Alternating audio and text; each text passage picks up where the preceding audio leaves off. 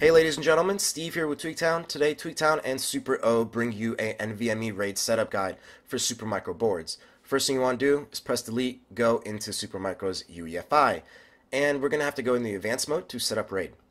Now you go to the advanced tab and you won't see a Smart Response Technology menu, which you should at the top. So we have to do a few things. First, we're going to have to set drive mode from HCI to RAID. HCI is default, so we're going to go to our SATA and RST configuration menu. Here we will change AHCI to RAID. It's called that. And then we're going to remap our M.2 ports to RST controlled, which is Smart Response Technology controlled. This is very important. So you got to make sure to do both of those. You can't do the center one, so don't even worry about it. Just those two you see on your screen right now. Now we're going to go out of here and we're going to change our OP ROMs to EFI mode from Legacy under the PCIe PCI PNP configuration menu. So we're going to change a video, and it's very important to also change CPU slot 7 to EFI. Now without changing that CPU slot 7, you won't be able to disable CSM mode, which is required for RST. I'm also going to change my M.2 to EFI as well. So now we're going to go, and I'm going to show you why you need to do that. So we're going to have to press F4 and save and exit and come back in to actually do this next step, but I want to show you the error it will toss out right now. So secure boot mode, it's not going to allow you to disable CSM without disabling that port, the PCIe slot. See? You got to set video policy EFI first. So we got to save and exit because that will set our video policy to EFI. That's when we went in and changed the slot to EFI from Legacy.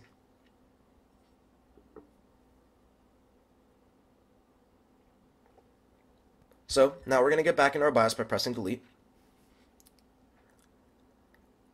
And yeah, so we're going to go back, but this is getting a little bit, it's kind of bothering me a little bit that we go in easy mode. So I'm going to change it so we're by default going to advanced mode. So we're going to go to advanced and we're going to get that boot feature option. We're going to go setup mode from easy to advanced, and then la-di-da, now we're going to always be in advanced mode, unless you clear your CMOS. Now we're going to disable CSM under this secure boot menu. And we're going to go to save and exit mode and change our boot mode from Legacy to EFI. I don't have any Legacy devices. If you do, you might want to select dual. And we see our boot up disk, our Corsair Voyager with our OS. Now we're going to save and exit.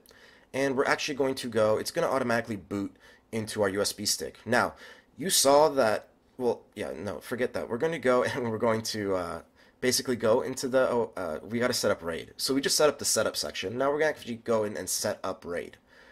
So don't forget to do this. So now we go to advanced mode and we will still see Intel Smart Response Technology menu right above BIOS feature, boot feature. There we go. That menu was not there before. Now it's there. Now we're going to hit create RAID volume. And we're going to select RAID 0, which is by default. That makes everything faster. RAID 1 creates a mirror. And then we're going to hit X next to each of the drives that you want. It sounds counterintuitive, but you got to do it. Then we're going to set our strip size to 64 kilobits. You can go larger, you can go smaller. Smaller, I believe, will give you a larger drive. Larger will give you slightly small. I'm not too crazy about it, but you can read up on it more if you want. There's our drive. That's all it took to create the RAID. Normal and yes, bootable. So there we have our KC1000s. And now we go to our boot menu, and you won't see this drive listed. And that's okay. That's what you're supposed to see. You're supposed to only see your boot drive and UEFI hard disk. You can set UEFI hard disk first, and then boot drive after that, but Windows really takes care of that for you after you install it. So on our UEFI boot drive that we have created with the Windows Media Creation Tool, which you download for free, downloads the OS, formats your USB stick in the proper GPT format, because that's what you need in EFI mode. You just plug it in, and it's so easy to install Windows. Now we will see Windows little circle come up, and we don't really need to do anything. It'll go right into the menu. We're going to fast forward parts of this process because they are not critical to the outcome of what we're trying to achieve here, which is to show you that the steps you need to take to use RAID on a Supermicro Z370 motherboard.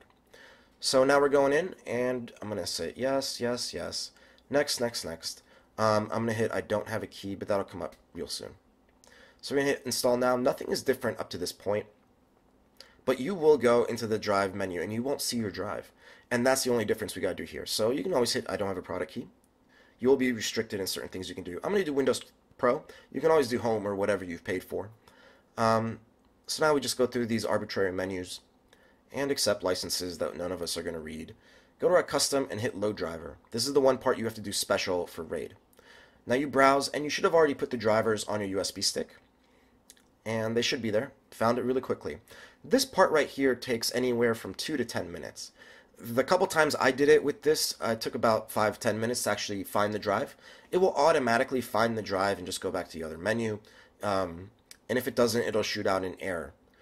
There have been times where Windows installation has actually messed up and not found it, and I just went back and tried this exact Windows installation process again, and it worked fine. Sometimes you have issues with USB bootable sticks and the OS itself. So there it is, that's our drive, just as we saw in the UEFI. Now we're going to hit next, and I'm going to fast forward through this part. One weird thing we saw is that it went from 0 to 100 on Windows copy file. It didn't do like getting files ready, stuff like that, which we're fast forwarding now, but it just went from 0 to 100. So if you don't see it move from 0, don't worry. It's not a big deal.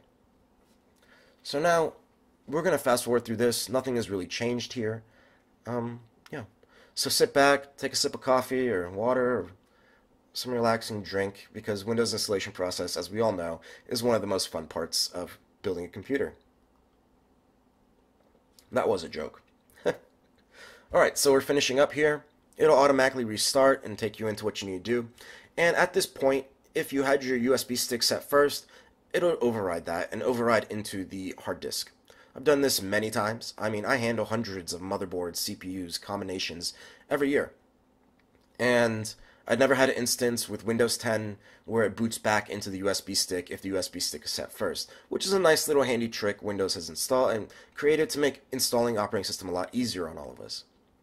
So now we're going to complete the installation process. Yes, boot up is one of the coolest things, and the first time after you install OS, since now the UEFI and the operating system are so intertwined with EFI, there are certain things that might occur during post, or post might take longer on your first reboot after you set up your drive. So nothing to worry about. You can always disable certain things to make things boot faster, but this board doesn't take too long to boot. We've also messed with the speed of this video, so yeah. So now we're just going to go and finish our Windows installation process. We are already fast forwarding a little bit here. Actually, no, we're not. We're going to fast forward real soon because this is quite tedious to watch because everyone's going to see the same things, and this next step has nothing to do with it. So here we go. We're fast forwarding. Now we're going to go through the options. We're going to go to the desktop, and I'm going to show you that our speeds are basically saturating the DMI, which is the link between the CPU and the PCH. So basically what happens is you have your two M.2 drives, and they're both connected to the platform controller hub, what used to be called the South Bridge. Now, the bandwidth goes through that South Bridge and then through the CPU to be processed, right? Now, that link between the CPU and that bus is where we get a little conjunction, and that's about 3.6 gigabytes per second. Here we're going to find our drive. RAID 0 volume, perfect. You can also at this point install your toolkit from Intel. RST will be capable of being installed now, while you can't install it with a single disk. So, and then you can disable write back cache and do all the other cool stuff. But I just want to show you our RAID array is showing fine. We're going to run Crystal Disk and show you that with these two drives, we are now at 3.5 gigabytes per second on read and writes, which is tremendous. A single one of these drives, the Kingston KC1000, is capable of about 2.8 gigabytes per second read. And we're just going to increase that in a single drive, single larger drive. So we're copying Crystal Disk. We're going to do zero fill, which is basically where it writes zeros. And here we can see our speeds are awesome. We are saturating that bus, which is exactly what we expected to see. RAID is working correctly. Speeds are tremendous. And even our 4K isn't taking much of a hit, which is pretty cool.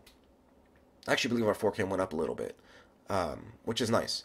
So RAID 0, SSDs are so reliable these days, there's not much risk with going with RAID 0.